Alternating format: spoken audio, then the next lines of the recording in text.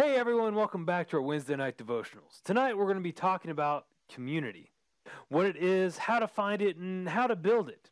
And we'll be talking about video games and how that contributes to community as well. But before I geek out on everyone tonight, go ahead, hit that like button, share this video, and make sure to follow us on Facebook and YouTube to get updates about our new videos that we put up throughout the week. And if you miss one, you can check out our social media pages or go to our website at mhbclouisville.com to catch up with the videos that you might have missed. Alrighty, so let's talk about community.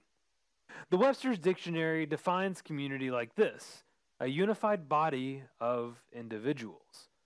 It continues on by giving examples of what that means, and it could be the people that you live close to, the interests that you share with other people, or really anything dealing with having something in common with other people.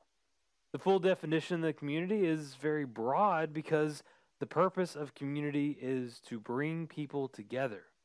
Now, believe it or not, the word community shows up in the Bible only 111 times, but it only shows up once in the New Testament.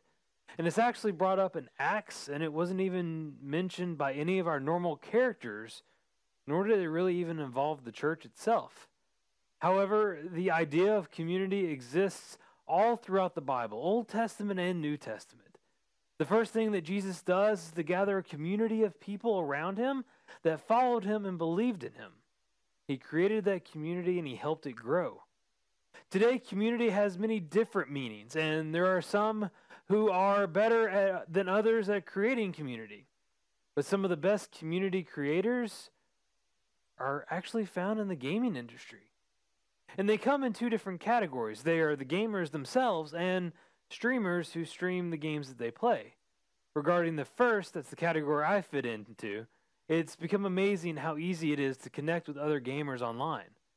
This one game in particular that I play on my cell phone called Marvel Strike Force. It's a turn-based multiplayer game where you get to control superheroes and villains from the Marvel comic universe. And like most games of its type, it slowly releases new characters each month and provides an incentive to join alliances to work together with others to defeat special raids and to fight other alliances through a war mechanic. What this game, like others, does to create community, though, is that it utilizes an app called Discord. And if you are a mobile gamer of any type, this may be something that you know about. But Discord, unlike its name, is a chat app that allows you to communicate more effectively with your team. Think Facebook Messenger or group texting for gamers. Anyway, where gamers succeed in creating community is through this app called Discord. It allows us to talk to each other, to plan out strategies and send notifications, but it also allows us to create a community that looks out for each other. The specific alliance that I am part of is especially good at this. A former leader of this alliance, who just recently moved on from the game itself, still stays with us on that Discord channel that we've set up and is still talking to all of us and updating us on his life, and I do the same as well as others on the app too. I've gotten to know people from around the world through this alliance, and I get to share the love of this game, the characters in it, and the geekiness of playing a Marvel game with them, but I also create friends with them through this app. For several of the members, we've actually gone further and become Facebook friends and have revealed our true names, not just a username that we game with. We learn about each other's lives, and we share both the good and the bad with each other. Many of our members have gotten COVID over the last almost 2 years, with one of them getting it at least twice because he was an EMT worker. But the point of all of this is that community is important to our survival in this world. You may have heard the saying, it takes a village to raise a child, and that is because it really does. It takes a lot of people working together to make community happen. Without community, the church would have died off long before it was started. But how do we make community? I mean, we know it's important, and sometimes we can just enter into an established community, but how do we actively make and grow a community? Well, for starters, you have to take that word active and you actually have to do it. Paul didn't just sit back on a couch in Jerusalem writing letters to different towns saying, hey, you should start a church that worships Christ. It wouldn't have worked. Paul instead becomes active. He travels from town to town to build communities to spread the gospel to as many as he could reach. And it never mattered who he started with. See, in Acts 6, chapter 16, we see the community being built right before our eyes. So let's read a little bit, starting in verse 11 there. Then, setting sail from Troas, we ran a straight course to Samothrace, the next day to Neapolis, and from there to Philippi, a Roman colony, which is a leading city of that district of Macedonia. We stayed in that city for a number of days. On the Sabbath day, we went outside the city gate by the river, where there was a place of prayer. We sat down and we spoke to the women gathered there. A woman named Lydia, a dealer in purple cloth from the city of Thyatira, who worshipped God, was listening. The Lord opened her heart to pay attention to what was spoken by Paul.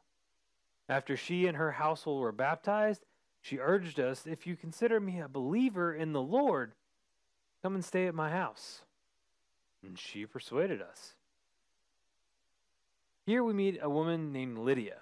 Now, Paul had originally gone to Philippi to meet who he thought was a man from the vision that God had given him. But instead, he meets Lydia. And that meeting shows Paul that Lydia is the start of that community. Lydia, who owned her own home and business, something that was rare for the time, but was able to bring her whole household to be baptized. And Lydia became the house pastor at the church of Philippi for a time. She helped create the community that thrived there. And we can do the same if we are active in our pursuit of creating community. But it involves action. We have to be out in the world, inviting people into our community and being okay as people come and go. Not everyone will mesh well with our community. On the game I mentioned earlier, people have come and gone repeatedly, and we've had to ask a few to leave because their ideas of the game went against ours. Now, for the first time in a while, we have a group of like-minded players that don't play to be the best, but play because of the people who are with them. And to be honest, if it wasn't for this community that I helped create in this game, I would have left that game long ago. And the church is the exact same way. Not everyone shows up for the preaching and the music every week. Some show up because of the community that we've created here at Melbourne Heights Baptist Church. And you can be a part of that community too. Oddly enough, our Sunday school material right now is the Community Bible Experience. And we'll actually be starting up our small groups again to start on that final book of that series in the upcoming weeks. So you can be a part of that community if you want to. And if you're already part of our community, take action to invite others to come in too. Go ask your neighbors, your friends, your coworkers. Let them come see the community that we've created. And if they aren't comfortable with in-person services right now, invite them to interact with us online by going to watch one of our services on Sunday mornings and engage with people watching with them. Community is about working together for a common goal. And I think Jesus Christ is certainly a worthy goal to aim towards. Let's pray. Father, we thank you for this gift of community that you've given us, the ability to just to come together with a like-minded sense of purpose and belonging. Father, we ask that you help us to just continue to build this community, to continue to build this love that we've been growing throughout the years, and just to continue to work together to honor you and bring glory to your name. So thank you, Father, for all that you do. In your name we pray. Amen.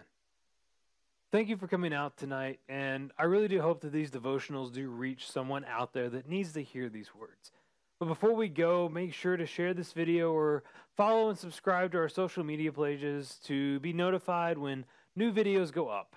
And with that, I hope you all have an awesome week, and I will see you next Wednesday.